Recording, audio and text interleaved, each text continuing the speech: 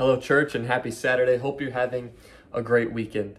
In our house this weekend, we are celebrating my son's birthday, and I was thinking about when we put toys together. And lots of times when I've gotten a toy for him and I put it together, I usually just jump in and I start putting it together. Or maybe it's, for you, maybe it's a piece of furniture or a Lego set or one of those things. And so many times I can look at the box of what it's supposed to look like, and I look at the pile of pieces, and I think I can do this, but I'm also looking at pieces saying, why on earth are these pieces here? What is the purpose of this small little piece? Why does this matter? And you start putting it together. Maybe you get to the end of it and you look over and there's a pile of pieces. They're like, I didn't even use all of these pieces, and this doesn't even look how it's supposed to look. It kind of works, but it's not really what it's fully meant, fully intended to do, and it just turns out to be a mess. But thankfully, when we get a toy or a piece of furniture, there's an instruction manual that they give us. And if you're like me, even still, you jump halfway into that instruction manual, and you say, oh, I think I can start from this point. I think I have a good grasp of what it looks like from this point on. But those instruction manuals, they give us step by step from the very beginning with the smallest of pieces. And sometimes those small little pieces are the foundation to everything else needs to work off of that one little piece. The same is true with our walk with God.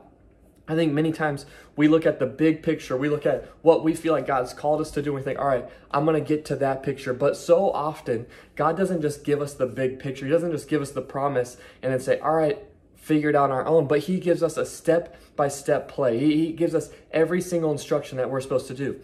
I'm reminded of the story in Genesis chapter 12 with Abram. It says this in verse 1. The Lord had said to Abram, leave your country, your people, and your father's household, and go into the land I will show you. I will make you into a great nation. I will bless you. So we know that Abram, he knows that, okay, God wants to bless me. He's going to make me into a great nation. He's going to give me children. He's been wanting children for so long, and he sees this, and the first step is leave your family and leave your country. And I think that's a point where you'd be saying, why does that matter? Right? And as you see, he doesn't fully obey all the instructions God gives him. He takes Lot with him because he doesn't have a son, and he's worried that him and his wife are never going to get to the point where they have a son. So he tries to do something on his own. He tries to figure it out on his own. And we know if you continue reading that just leads to more issues down the road.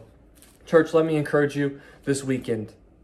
God's called you to something. God has a promise for you. And there's a big picture. And sometimes that big picture, it seems like it's so far away. And it seems like, you know what? There's some things I can do on my own to get there. But know and trust that every step along the way that God's calling us and he's giving us instructions, and every single instruction matters. The good ones matter. The bad ones matter. The good things that come, the bad things that come. God's got a plan for each and everything. He's going to use each and everything in your life to get you to that point where he's calling you to be. Be blessed this weekend and know that God's calling you every step of the way.